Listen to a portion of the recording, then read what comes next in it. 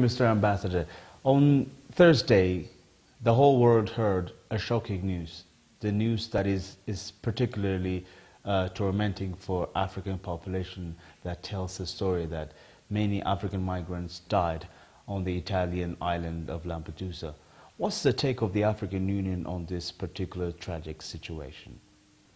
First of all, we heard with great sadness this tragedy, which, according to the latest report, has led to the death of almost 300 people coming from Africa. It's a great tragedy, and we are really sad, and we want to express to the families and the friends of those people our most sincere condolences. The issue here is not about legality or illegality. It is just unhuman what is happening, because whatever conditions are there, this should not happen to anybody from anywhere on this earth. So we are looking forward that the entire international community will come together with solutions to stop this kind of tragedy that have been going on for the past decade.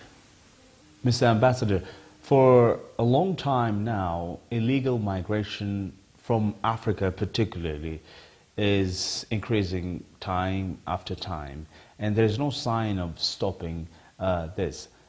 So what do you think member states should do in order to curb this particular problem of illegal migration that is leading African population to suffer, even lose their lives?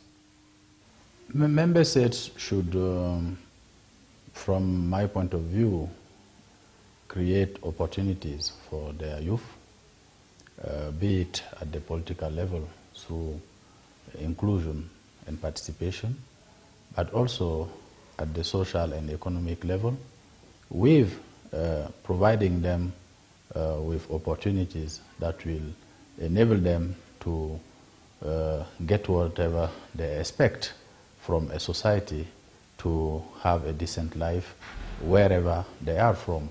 So member states should look into this matter seriously and find ways of creating opportunities with the resources that we have on the continent, because these young people that are leaving the continent are depriving the continent from its own manpower, its own human resource.